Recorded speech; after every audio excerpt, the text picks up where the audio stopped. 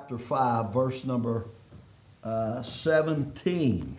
Thank you for being here tonight. We count it an honor, you folks that are visiting with us.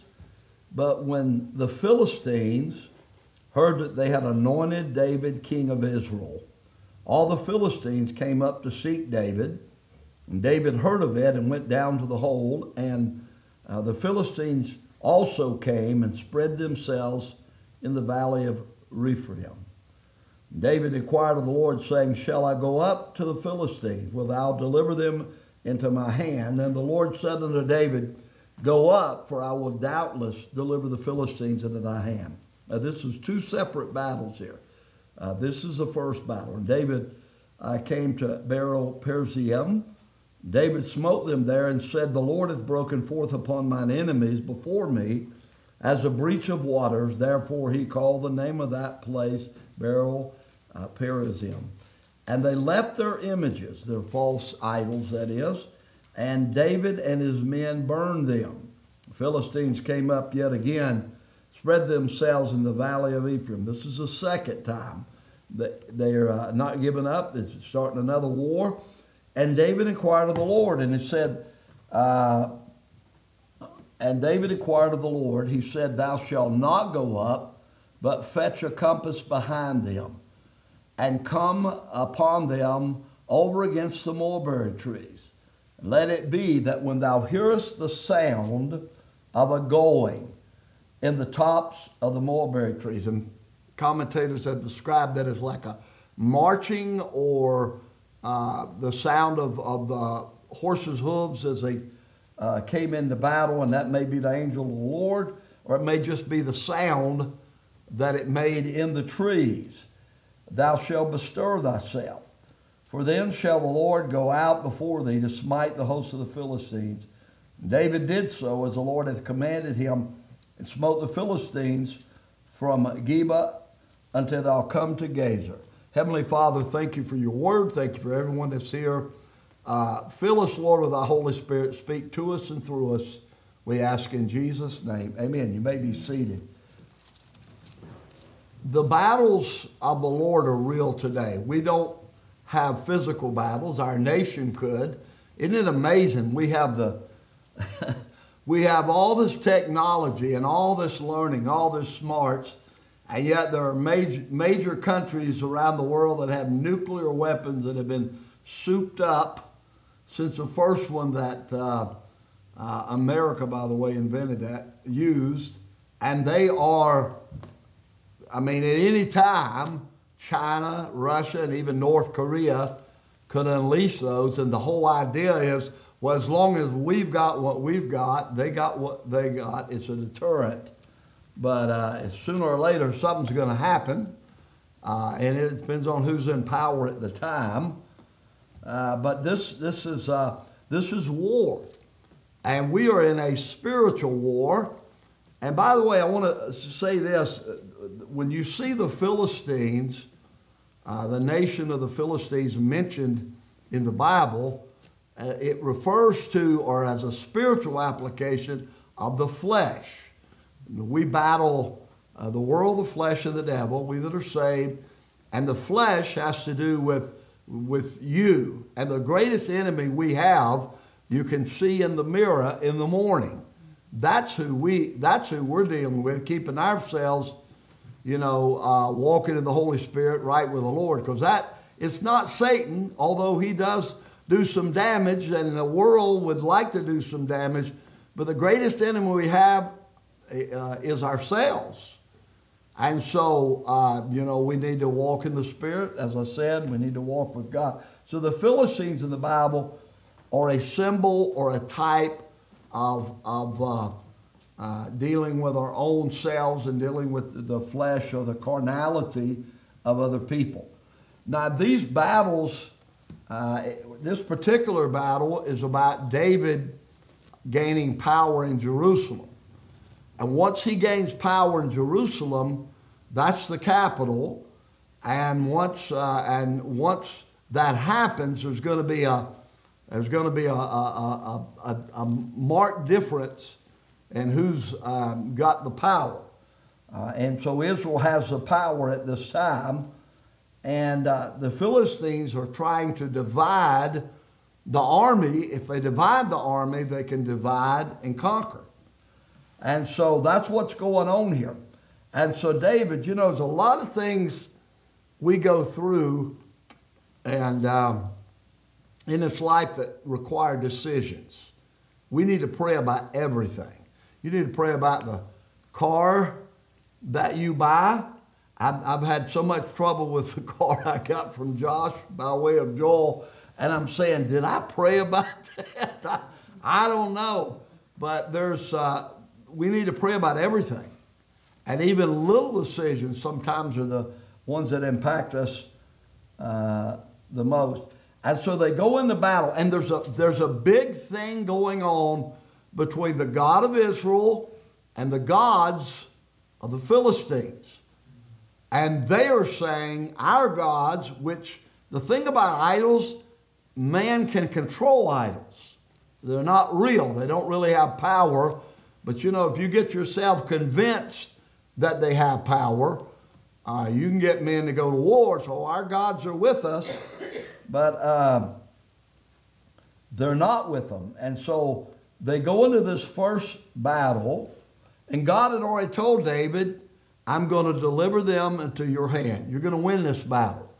And they had battles with Philistines over and over and over, and are having them today.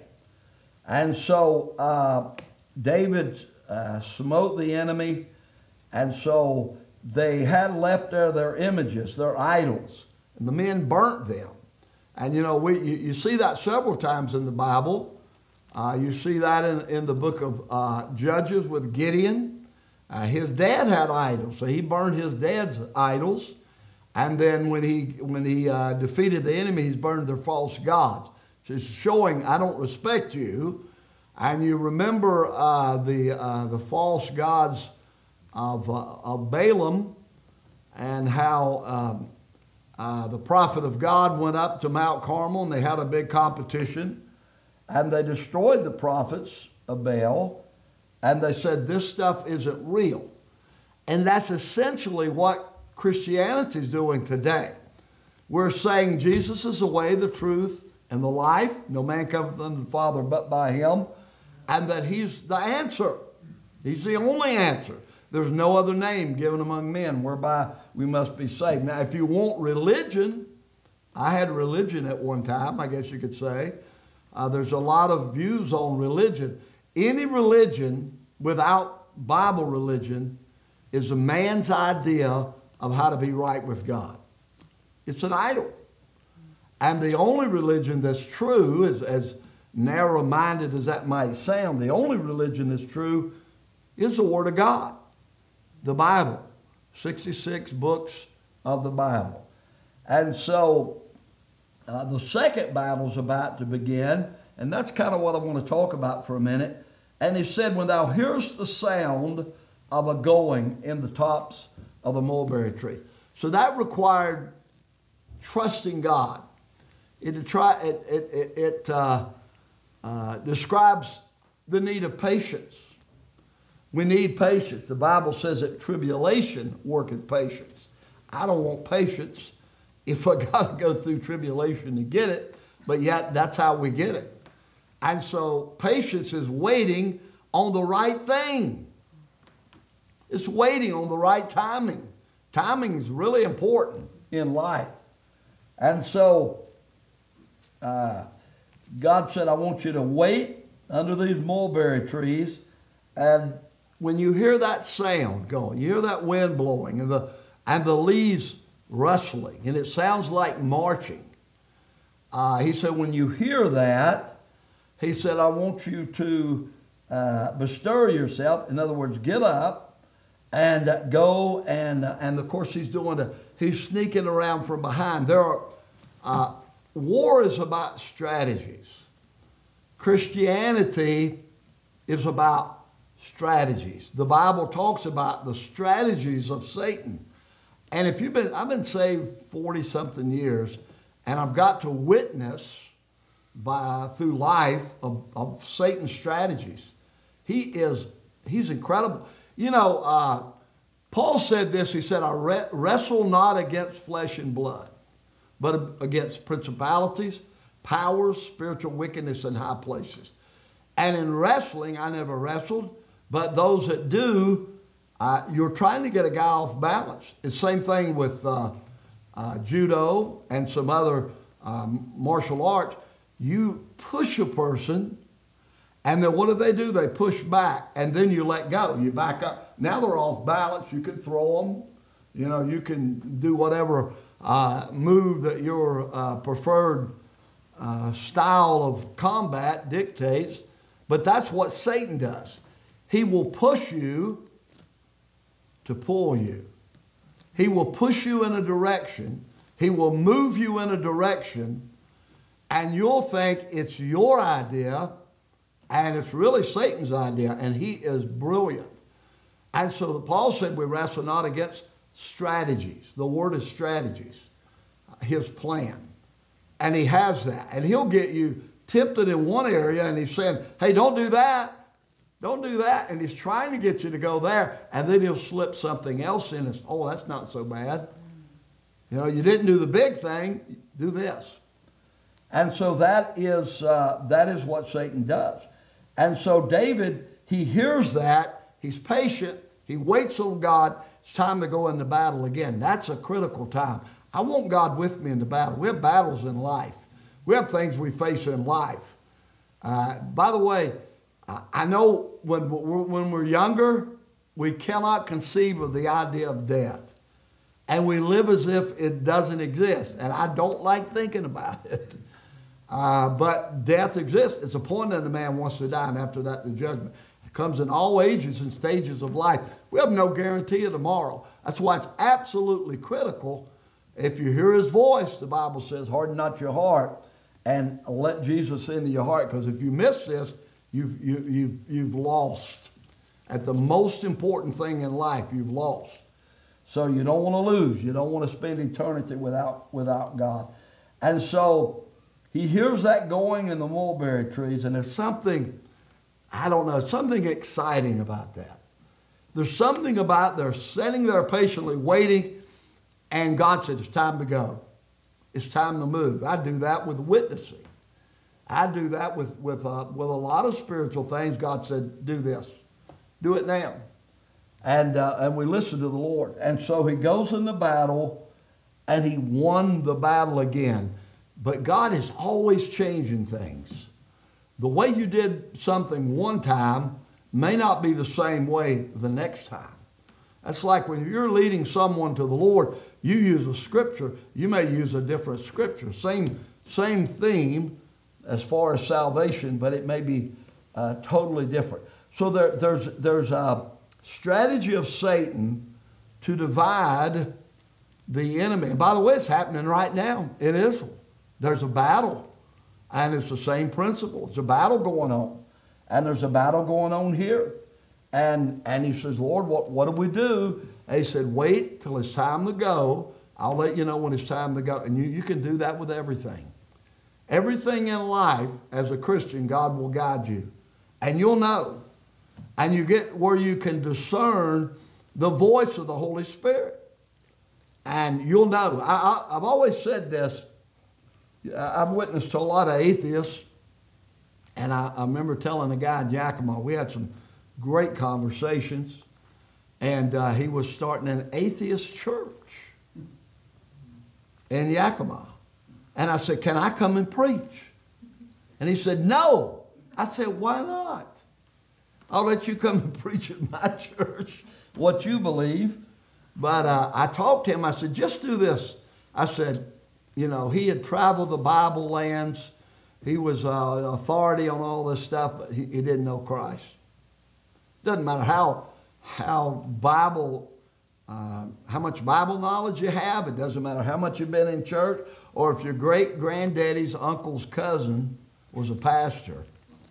It doesn't matter. And that's not transferred to you. If your dad was a pastor, it's not transferred to you. You have to do that for yourself. And it's the greatest decision you ever make. But there's a voice of God. Elijah called it in the case of Elijah, they call it a still small voice. When God speaks to you, you know it. You may say no, you may say later, but you know it's God. In 1976, the Holy Spirit spoke to my heart. It wasn't audible, but it was like somebody that knew me really well that I had not met. That's what it felt like. And it was so real, it was so powerful, and that I said, you know what, I better do this. And I came to Christ that night, January 1976, and have been saved ever since by the grace of God.